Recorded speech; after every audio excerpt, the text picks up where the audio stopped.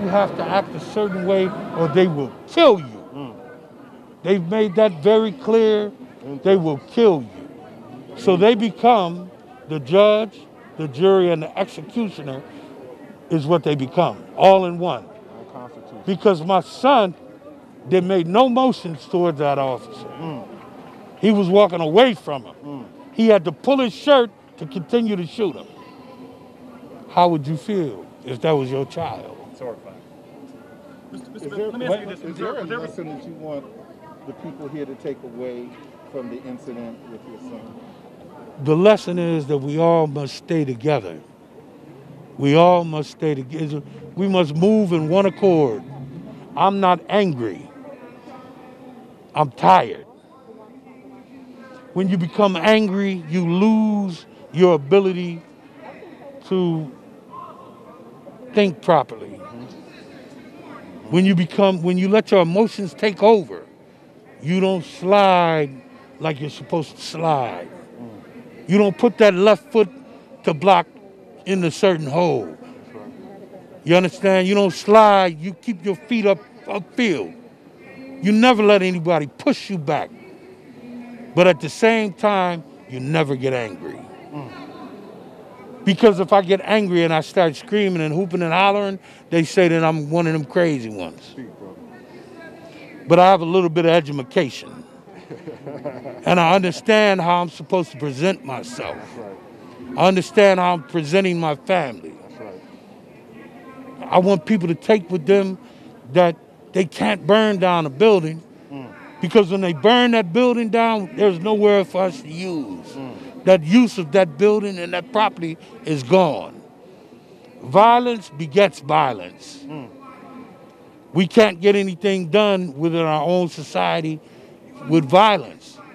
The only thing that violence gives you is oppression, and that's what they rule us with. Sir, with everything your family is going through, why was it important for you to show up here today? Because my father was here for the first march in Washington. And you my man. Even though he got on his joint, that's my guy from MSNBC right there. Let me ask you this. Has anybody explained to you why your son is shackled? No, they have given me no reason. He's paralyzed from the waist down. Where is he going? Where is he going? And he's shackled. He has that cold steel on his right ankle. Jeff, explain that to me, What kind of policy is that?